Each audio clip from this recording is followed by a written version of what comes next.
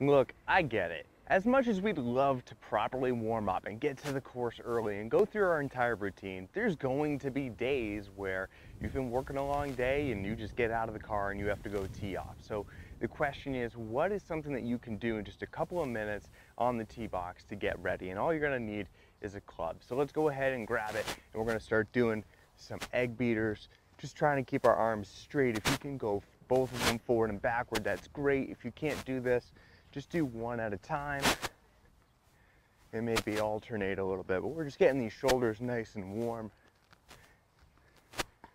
And then we're gonna start to twist. As we're twisting into our legs. We're letting the momentum of the club continue to turn, trying to keep the foot we're turning into flat.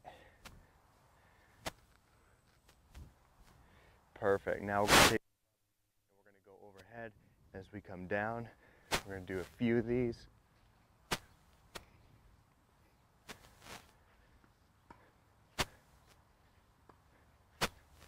Now keep it out in front of you and turn into the leg that is in front.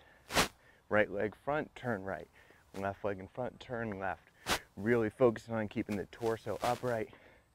Keep your legs and your core engaged. From here, we're going to go club on our back. We're going to side lunge and twist. Side lunge and twist.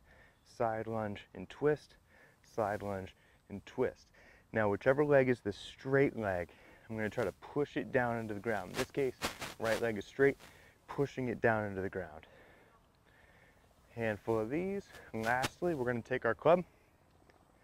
We're going to make a few practice swings, starting small. I'm just getting a little bit bigger.